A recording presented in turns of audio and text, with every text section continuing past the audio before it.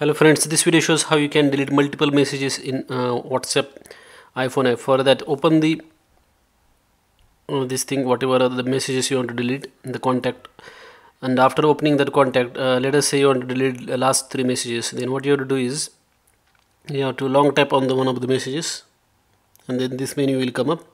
Then click on this arrow, and then you have to click on delete button. And once you click on delete button, you can see that on the left hand side there are a lot of radio buttons right in front of each message. So if you want to select multiple messages, just click on those radio buttons, and after you select the messages that you want to delete, you can click on this delete button at the bottom, and then click delete 3 for me.